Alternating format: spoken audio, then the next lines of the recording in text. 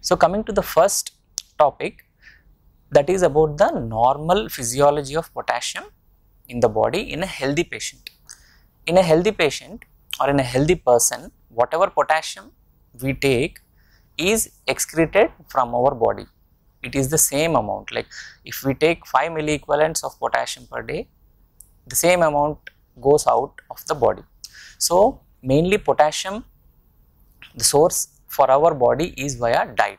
So diet has the potassium which goes inside our body, and potassium is sent out of our body via sweat, stools and urine. Out of these three, stools and urine are very important routes via which the potassium is sent out of the body. If we take stool and urine, in healthy patients, urine is the major route via which potassium is sent out of the body. Kidneys will try to send more potassium if it is present in the blood to be secreted in the urine, and via urine high potassium levels which are present in the blood are sent out. If the kidneys are not functioning well, the potassium level in the stool also increases.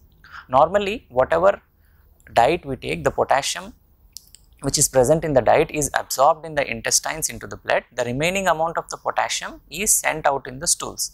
This potassium content in the stool increases if the fiber content of the diet increases. So if we take less fiber and if the patient has constipation, potassium content which is present in the stools decreases and more potassium is retained in the blood.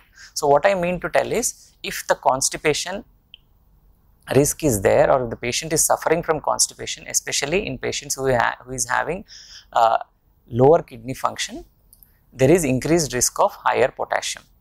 So whenever we take normal diet has all the components, like it will have minerals, ions, carbohydrates, proteins. So whenever we take normal diet, the components of this diet will get absorbed into the blood. So carbohydrates and proteins will cause the insulin to be secreted from the pancreas. This insulin, what it will do is, it will push the potassium from the blood to inside the cells. So whatever potassium we take in the diet will be pushed inside the cells, majority of that.